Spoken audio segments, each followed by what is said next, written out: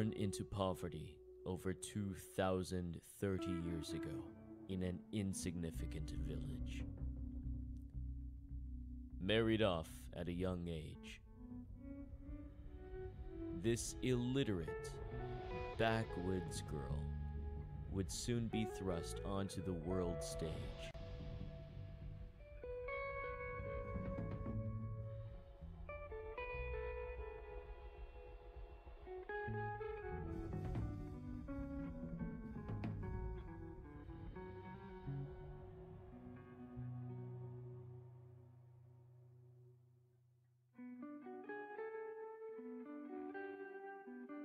This is the life of Maryam, the Virgin Mother.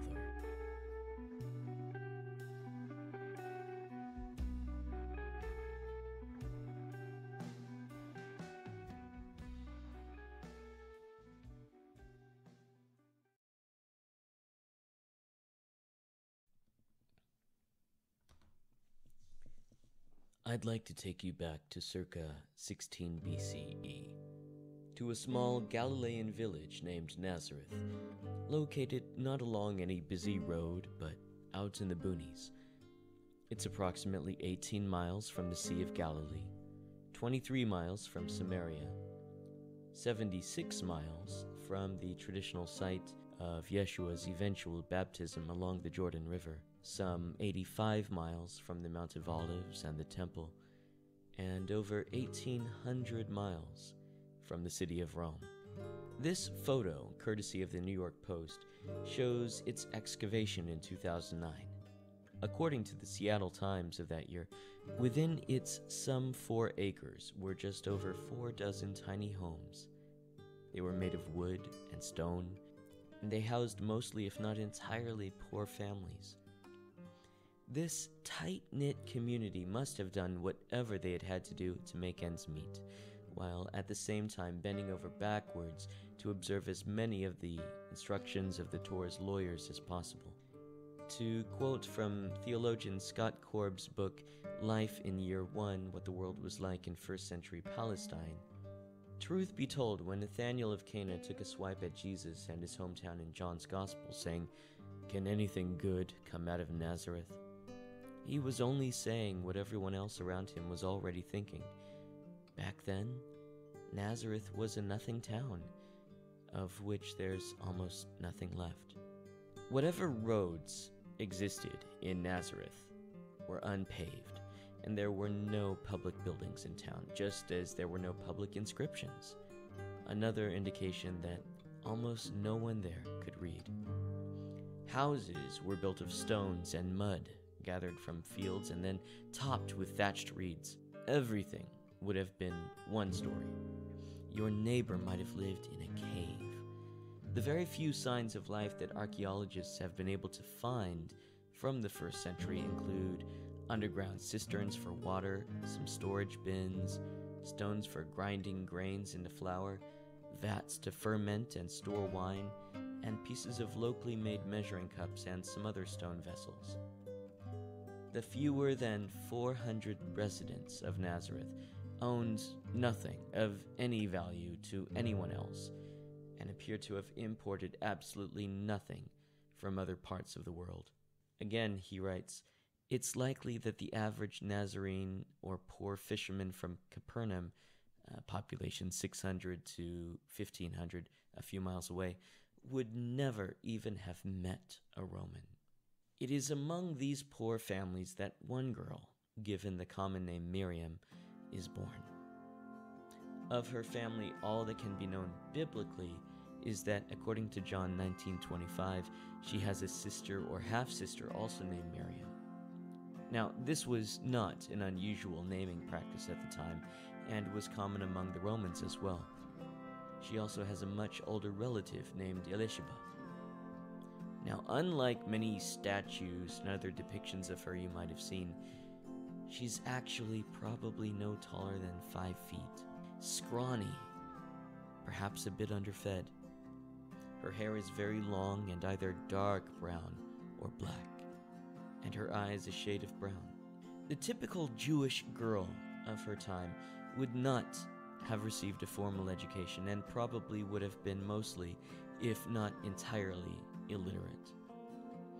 Her mother and the other Jewish women with whom she regularly interacted would have been her primary teachers and would have taught her how to cook, care for children, assist in taking care of crops, etc. She would have learned the stories and sung the songs commonly told and sung among Jewesses. Her understanding of Torah would have come not from listening at the foot of a rabbi, but from attending synagogue, observing society around her, and perhaps from gleaning scraps of information from whatever she might hear her father or any brothers say while talking with other males. Remembering that this was not a century ago, nor 10 centuries ago, but 2,000 years ago, sometimes we forget how distant into the past this was. We must remember as we delve into her childhood that it will likely be a bit disturbing. And indeed, it is. According to a number of sources, including Avraham Steinberg's Encyclopedia of Jewish Medical Ethics, a compilation of Jewish medical law on all topics of medical interests, Terza Meacham's Legal Religious Status of the Virgin, published in the Shalvi Hyman Encyclopedia of Jewish Women, Pieter W. van der Horst's article, Sex, Birth, Purity, and Asceticism in the Proto-Evangelium Jacobi, in the journal Neotestamentica, as well as Michael L. Statlow's Jewish Marriage in Antiquity. Here is what we know. As soon as a Jewess of this period turned 12 years old and 1 day, and could produce 2 lower hairs, she would be considered marriageable, and was betrothed as quickly as possible to an interested man chosen by her father, or, in lieu of a father, her brothers or a family patriarch. The man would pay her family an agreed-upon bride price, which the super-patriarchal community would consider one of the few redeeming aspects of having a daughter. A daily Jewish prayer then and now goes, "Thank you for not making me a Gentile, a slave, or a woman." Note that it was said in this order, because the Jews of the day would list people in order of importance. To be a woman was worse in the Jewish mind than being a Gentile male, or even a Jewish male slave. For this reason, the poorer the family, the sooner they would seek to give away their daughters in marriage. She would become her husband or master's property. The love attributed to Jacob for Rachel in Genesis 29:20 is celebrated precisely because it is unusual to encounter it in the biblical text, apart from the Song of Songs, of course. Unless we accept much later pseudepigraphal writings like the Infancy Gospel of James, we have zero historical, biblical reason to presume that Miriam's upbringing is any different. So when we first meet her in Matthew 1, she is in all likelihood an illiterate girl not much older than 12, who has been raised not only in poverty, but also with the mindset that she is inherently worth less than even the poorest man in her village. Doubtless, she has heard her father pray that prayer every day. By the way, among Jews to this day, the female rejoinder to the prayer is, "Thank you for making me according to your will." She is one of the lowest of the low, in one of the least significant Jewish villages. Can anything good come out of Nazareth? Reads John 1:46. She has recently been given in exchange for a bride price to a craftsman of unknown age named Joseph, but has yet to move into his house or consummate the legal union. Since marriages in which the husband was much older than the bride were far from unusual at the time, under a variety of circumstances, there is no way of knowing for certain how old he was. But it should be noted that boys became marriageable as soon as they turned 13 years and 1 day and could produce 2 hairs. According to The Two Shall Become One, Paul's bridal image as the source of his body language about the church, an article written by Michael Tate, no, not him, in the journal Scripture Bulletin, betrothal for first century Jews lasted 1 year, and we don't know how far along into that period Miriam and Joseph were. Whether Joseph is taking Miriam as a secondary wife, in accordance with the concurrent practice of polygamy, very unlikely, it should be said, given that Nazareth is a poor town, and he is later implied to be poor himself, as a first wife, or whether he is a widower, we cannot know from Scripture. Joseph is in all likelihood himself from the same village, and being from the same village, the same small village, he is plausibly a cousin or some other relative. Again, unless you go by the Roman fan fiction, the Infancy Gospel of James, written around 150 years later. Nobody has the least expectation of what will soon happen. It's just another day in a poor, remote village. Miriam and Joseph aren't thinking, "Wow, this is amazing! We're living in Matthew 1 right now!"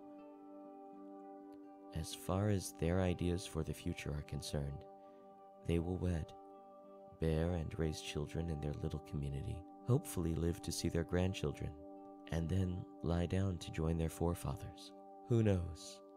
Maybe Messiah will even appear before they close their eyes one last time. Personally, I find it remarkable that God seemed to choose a 12 and perhaps 13-year-old to bring his son into the world. First century Jewish peasants must have been a lot more mature than most modern Western 20-year-olds. Furthermore, if I may digress just a bit to take a moment to talk about a hot topic of debate these dark days, it has become common to doubt that, at this point, Miriam is, in fact, still a virgin. Oh, Parthenos doesn't mean virgin, someone will say. It just means young girl. Well, it is true that the English term virgin does not convey exactly the same idea as Parthenos. No single English equivalent, in fact, exists.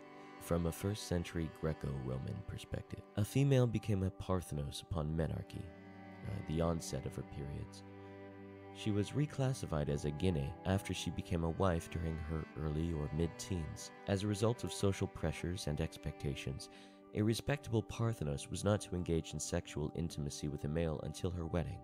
Parthenos thus had the intended meaning of someone who is both a female virgin and an unmarried female of reproductive age, except for a few occasions in reference to pagan temple priestesses who only had sexual relations with pagan deities.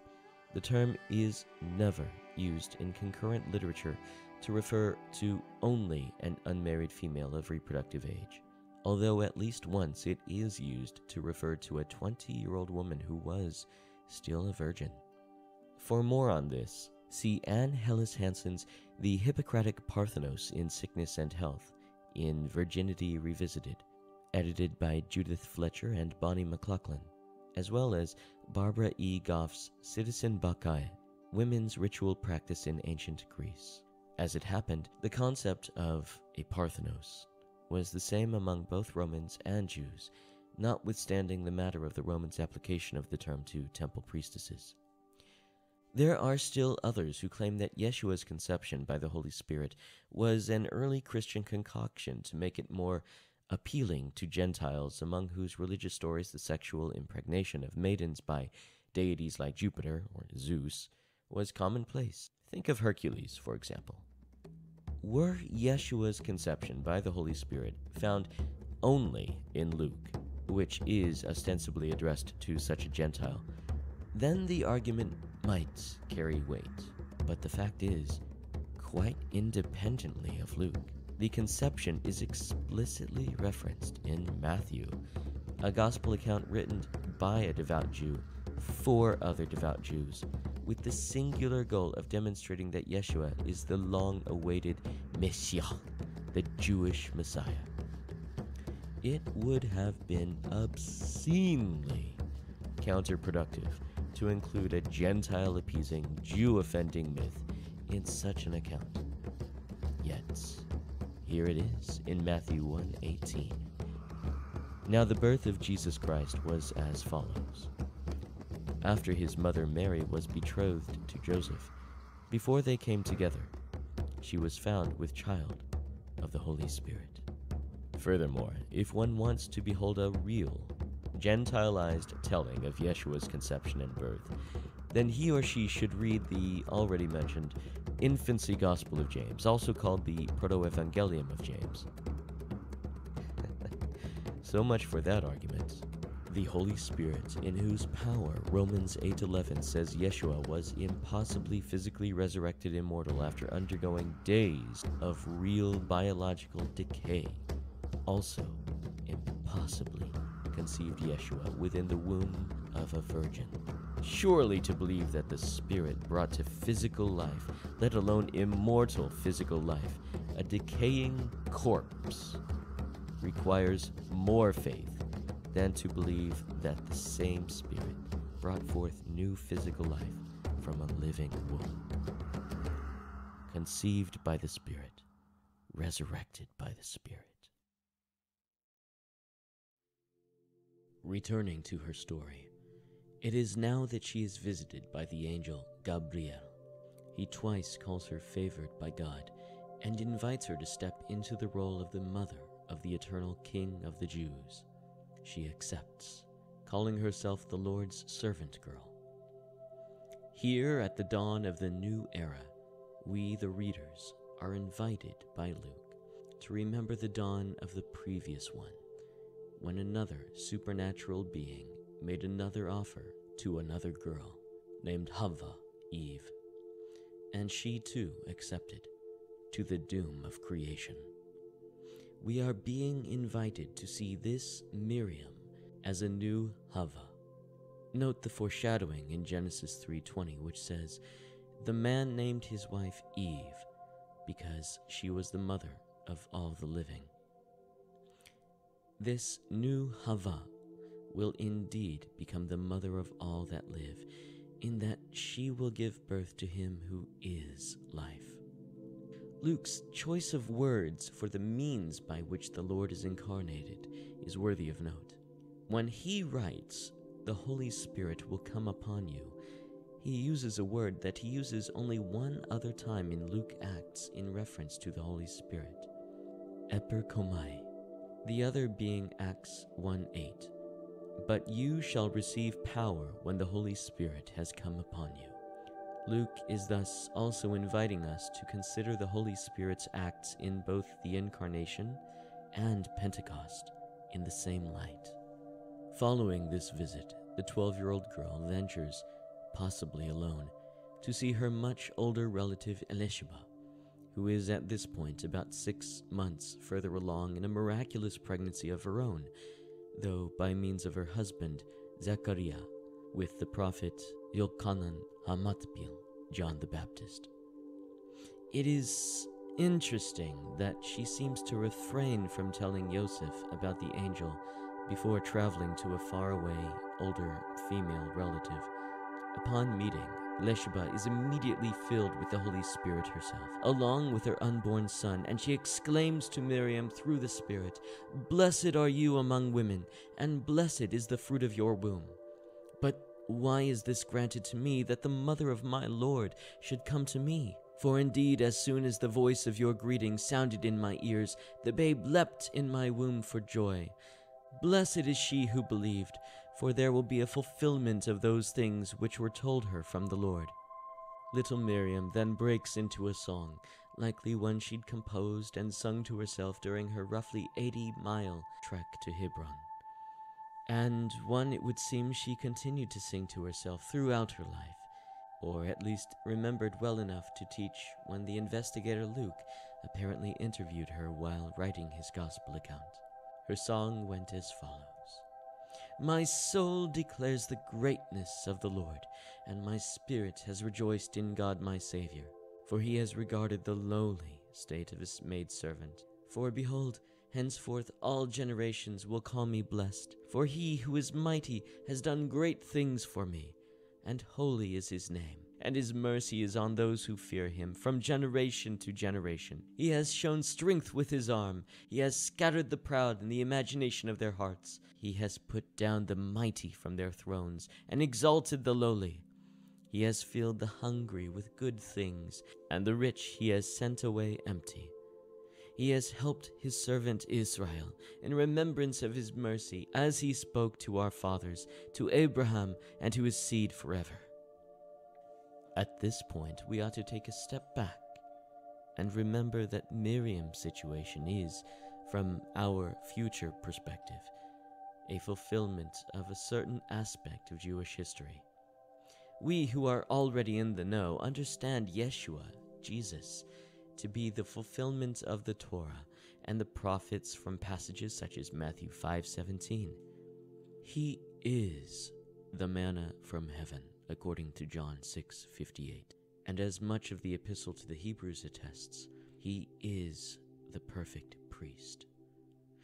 Now, earlier in the biblical narrative, these concepts and items and roles are symbolically found together in one place, encased in pure gold, the Ark of the Covenant.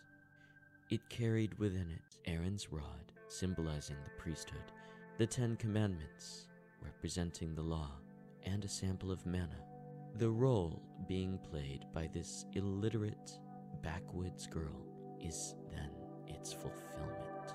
Within her womb dwells the law and the prophets, the manna from heaven, the perfect priest. After a 4-month stay, she makes the return journey back to Nazareth, only for Joseph to see, with horror, that she's around 4 months pregnant by, he naturally presumes, another man. Let's put that into perspective, shall we? Miriam is 12, maybe 13. She is 4 months pregnant, and her hormones are those of a pregnant teenage girl. She has just completed an 80-mile return trip from a place of rest and comfort with distant family.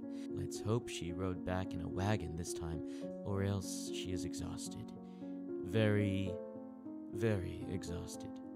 There, back in Nazareth, Joseph sees that she is pregnant. Now, Joseph, being an ancient Middle Eastern man, does not know that there are 8 planets in the solar system. He does not know that the Earth revolves around the sun. He does not know that the Americas exist or what germs are. But there are 3 things he does know. 1, Miriam is pregnant. 2, it takes a man to get a woman pregnant. And 3, he is not the man who got Miriam pregnant. And so, he rejects her. While this might seem traumatic enough for the girl from a modern Western view, this is not the modern West. Nazareth is a pious village and follows the Torah, including its punishments. And the Torah has rules for this kind of situation. In the morning, Miriam knows. One of 2 things will happen when the village finds out. Either she will be ridiculed for having been a stupid young girl who foolishly traveled alone and got raped along the way by a stranger in the wilderness, or she will be dead by tomorrow night for adultery. Let's look at the second scenario first. Deuteronomy 22:20-21 reads, "If, however, this charge is true, that evidence of the young woman's virginity was not found, then they shall bring the young woman out to the entrance of her father's house, and the men of her town shall stone her to death, because she committed a disgraceful act in Israel by prostituting herself in her father's house." And Deuteronomy 22:23-24 says, "If there is a young woman, a virgin already engaged to be married, and a man meets her in the town and lies with her, You shall bring both of them to the gate of that town and stone them to death. The young woman, because she did not cry for help in the town, and the man, because he violated his neighbor's wife. Now, let's look at the other scenario. Deuteronomy 22:25-27 reads, "But if the man meets the engaged woman in the open country, and the man seizes her and lies with her, then only the man who lay with her shall die. You shall do nothing to the young woman. The young woman has not committed an offense punishable by death, because this case is like that of someone who attacks and murders a neighbor. Since he found her in the open country, the engaged woman may have cried for help, but there was no one to rescue her. But no matter what happens tomorrow, the girl is confident of this. She has lost Joseph.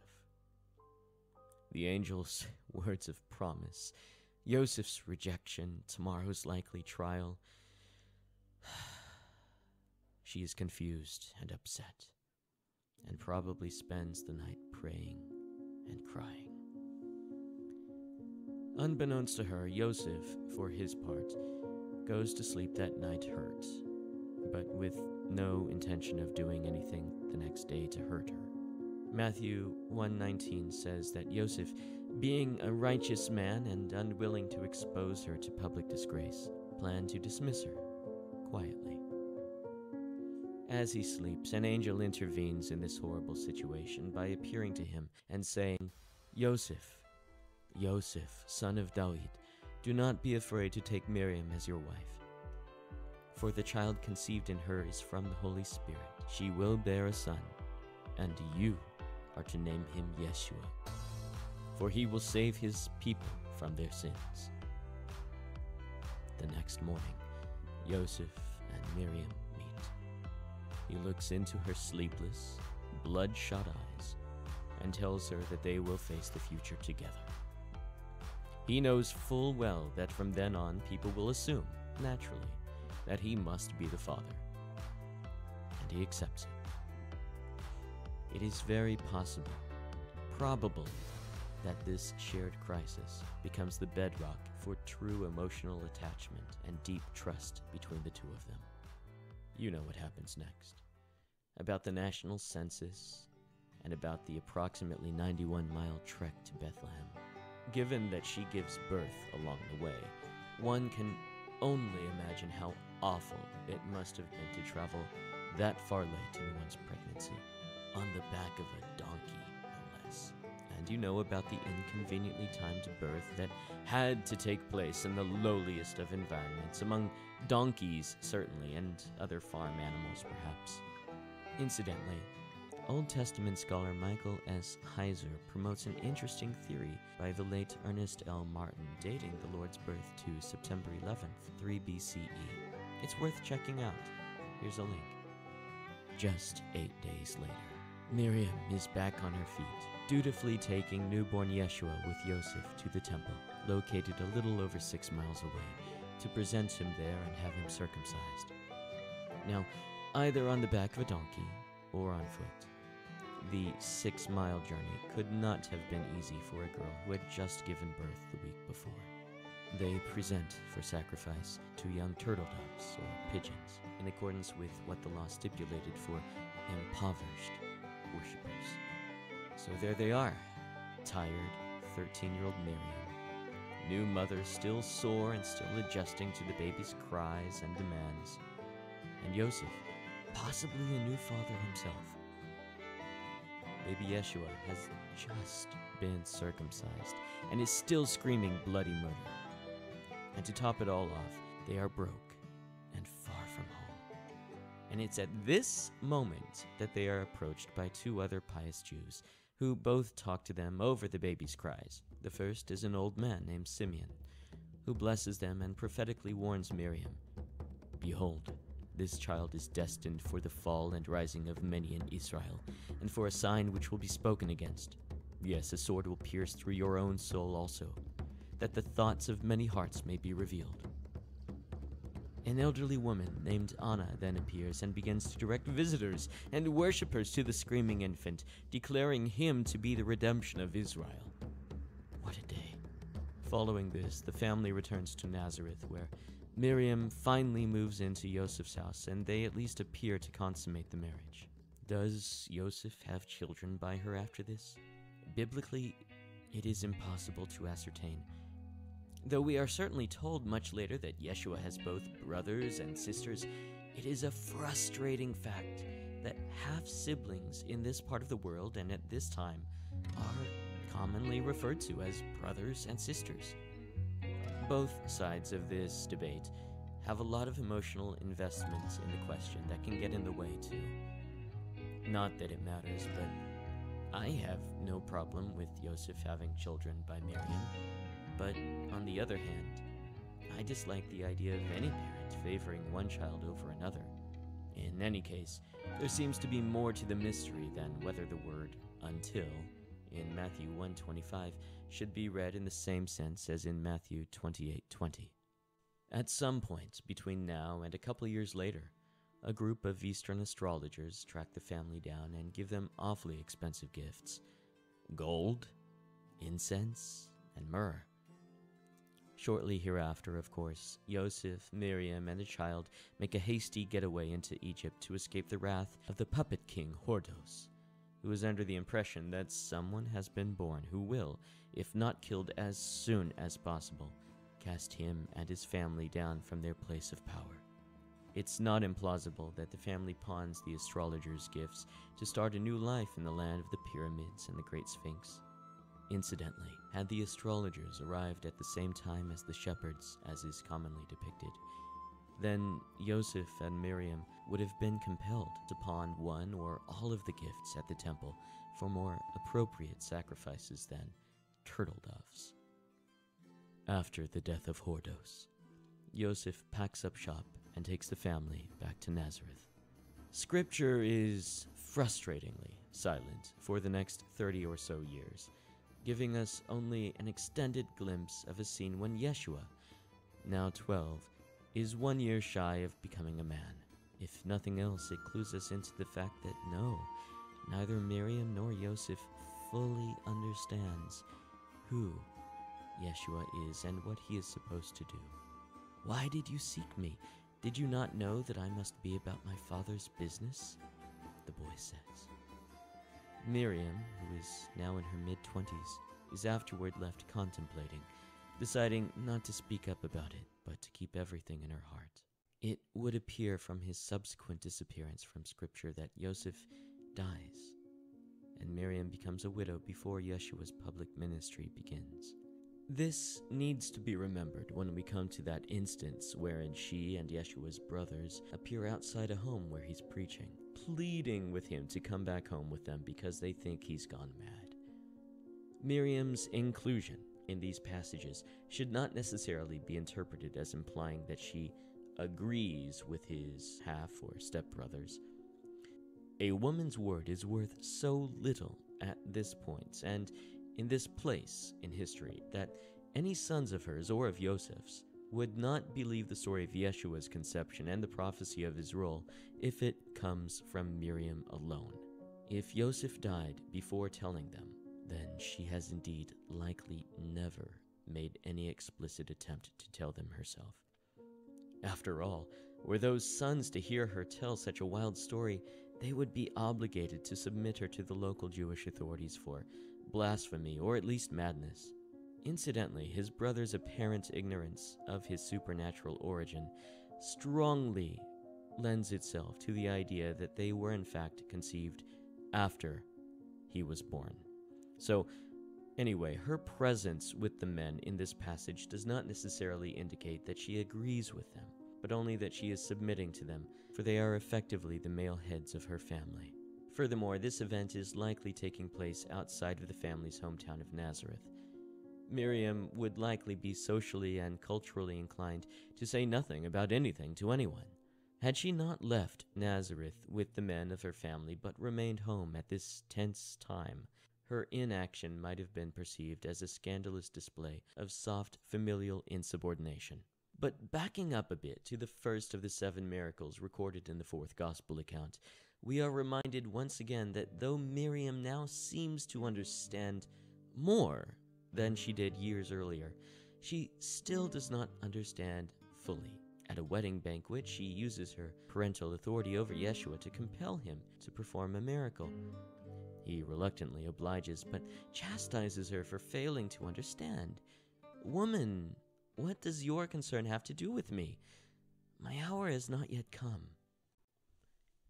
She next appears in the biblical narrative at the foot of the cross, now in her mid-40s, bewailing her dying son who is somewhere in his 30s. Watching and wailing with her are her sister, Miriam, Salome, Miriam Magdala, and Yeshua's best friend. For reasons we might easily deduce, she and Yeshua appear to have at last been disowned by the other men of her family, because her sons or stepsons, Yaakov, Yehuda, and Shimon, are nowhere to be seen. Unless one of the women listed is her daughter or stepdaughter, none of her daughters are with her either. And so one of Yeshua's final acts before he suffers a heart attack and dies is to see to it that she is taken care of by someone he can trust, commending her into the care of his best friend, with whom she seems to live the rest of her years. Of the traumatic toll the whole episode takes on her, it is worth noting that she is not counted among those women who later set out to anoint Yeshua's rotting corpse with spices. After his resurrection and ascension to the throne, we encounter a radically changed family scenario for Miriam. She and Yeshua's brothers, reunited in Yeshua's name and praying and worshiping alongside each other with the apostles and the others when the Holy Spirit formally descends upon God's people, invigorating and emboldening them and speaking through them in a multitude of languages about the powerful things God had done. Incidentally, 1 Corinthians 15:7 would seem to suggest that soon after his resurrection, Yeshua had appeared uniquely and personally to his half or stepbrother Yaakov. This is Miriam's final appearance in the biblical narrative.